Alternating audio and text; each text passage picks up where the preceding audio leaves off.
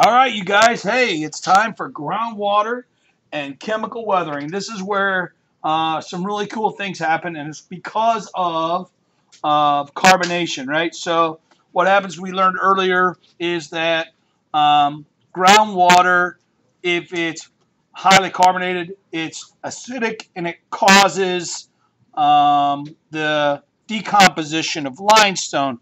And so today what I'm going to do is talk about how caverns and sinkholes form, and then understand karst topography. And so the very first thing, how many of you guys have water softeners at your house? Most of you probably do, because we live in an area that is predominantly limestone, right? So really our bedrock is limestone, and if that's the case, then it has a lot of lime in the water. Basically, it's calcium carbonate, and it's that white scale that you see on my fish tanks all the time, which I fight. You might see it on your bathtubs. You might see it in your sink, and every once in a while, periodically, you probably have to clean your shower heads or your faucet heads because they build up of lime. And so, what it is if you have hard water, which we have extremely hard water, that means that it's highly full of minerals. And the minerals we're talking about is calcium carbonate and other items. Soft water, probably don't have that big of a problem with it. Soft water basically means that you don't have minerals. And what is interesting about hard water, if you're taking a shower, it's difficult to build up suds. Soft water, it's difficult to get rid of suds. And so it's totally opposite of each other. Soft water feels like it's slimy on your skin a little bit. Hard water, you can't build up a lather. And so what happens with chemical weathering, we have caverns form. And a cavern is basically an area that is, the limestone has been dissolved due to carbonic acid, and you form a cave. Now, the second part to this is pretty simple. When you have a cave and the top comes out of it, it forms a sinkhole. And so what I want to do is show you some sinkholes. Hit the lights for me. No, you're good. That was a Sydney cameo appearance there for you guys who are listening at home. Basically, what happens is this. If you have a sinkhole, I remember where I put it now. Here we are. A sinkhole, it's a cavern that the top fell out of. Now, not too long ago, my family decided that we were going to stay in Orlando, Florida. We actually stayed north of Orlando in a little town, and unbeknownst to us, our resort had a sinkhole, and it swallowed one of the condominium complexes that we were next to. Now, it didn't affect us. Everybody got out alive, but sinkholes are pretty interesting. And so what I want to do is show you some sinkholes and describe them to you, and then we'll go from there.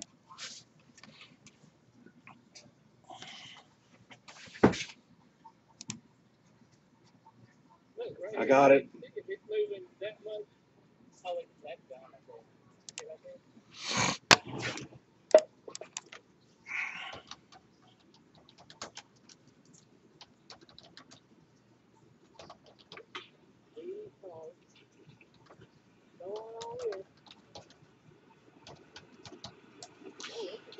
So what has happened is a sinkhole was created, and then all of a sudden they knew that something was going on. It just basically opened up beneath this this lake in Louisiana, and it swallowed the grove of trees. This one makes me cry. That's a very famous car. Yeah, I cry when I see this. This is the Corvette National Museum, and yeah, this millions and millions and millions of dollars These are all one-of-a-kind Corvettes. And let me just say this right now. They were able to get a number of them out. A number of them they weren't. That's the Blue Devil right there. That's a 1,000 horsepower Corvette. Stupid, terribly fast. But they didn't know. Oh, I'm crying right now. They didn't know that they had built on top of a cave. This is not good. This is a sinkhole that developed underneath. Ouch. Yeah, not good. And again, they didn't realize. Yeah, he's pointing at it. He's like, this is where it's at. And so to get the people out, yeah, not good.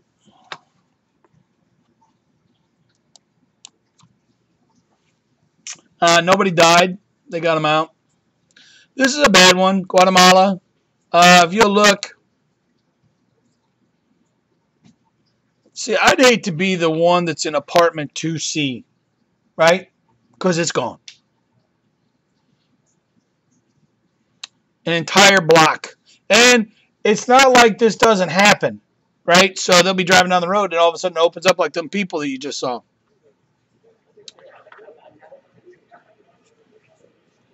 Oh, let's go over to the edge and see what we can see. I'm sure you'll be all right, Billy. Not good. And basically what happens is it happens in a couple-step process. It eats away at the roof, and it collapses. Boom. See ya. Hope you didn't go down there.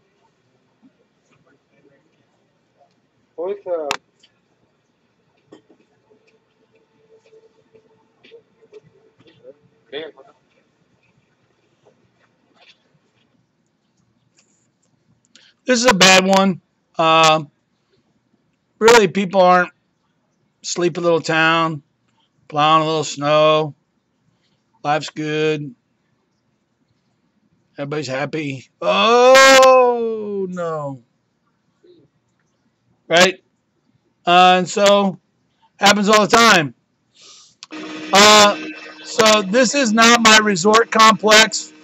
I'll show you my resort complex. That's essentially what happened. My resort complex was this one, and I want to make sure we have enough time.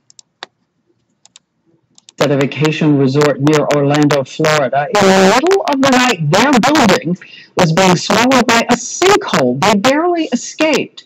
ABC's Steve Osunsami tells us this may not be over. Dozens of families here on their sunny Florida vacations were just over 2 doors down. A 100-foot sinkhole started to swallow their villa with them and their belongings in it.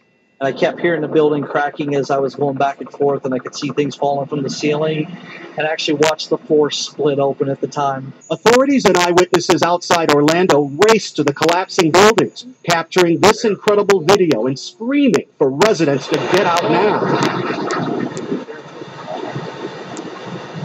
Nobody was here. I know this may happen in Florida, but I'm from Atlanta, and the ground has just never been sucked from up under our feet. It looks like the ground opened up and ate this building. There's a stairwell there leading to nowhere, like a tornado came through and punched a hole in the ground.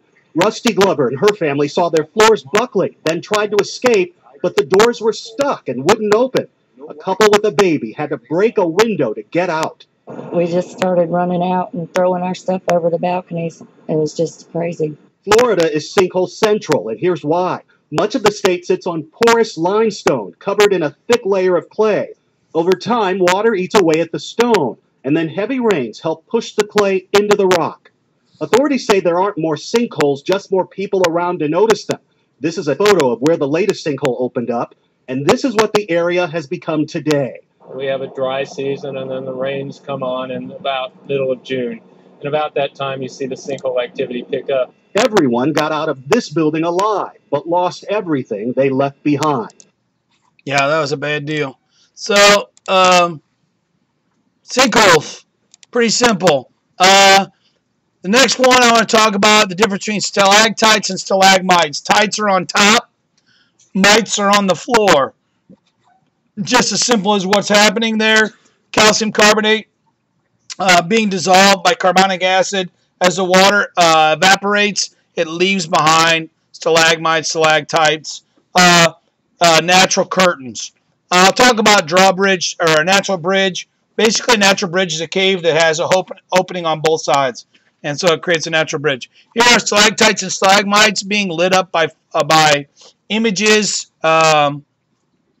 lights. They're not naturally this color, but you see the tites on the top and the mites on the bottom. Here's the evolution of a sinkhole, right? So you have a hole that's been eaten away, and basically what happens is if you build on top of it, not a good thing. See ya, Mr. Semi. Here's a sinkhole. Basically what's happened is everything that was there before fell down into the hole. Tites on top, mites on the bottom. Here's a natural bridge, right? So over here used to be an entire cave, but both sides collapsed, and people walk across those. Karst topography is pretty simple. Basically, it's carbonization, weathering the groundwater, and basically it just makes it look like acid had just weathered it away. And so this used to be flat, and it just oozed away, right straight down. So these hills are not from vertical uplift. This is dissolving of limestone. All right, so that concludes where we're at, and appreciate everybody. Hope you have a great day.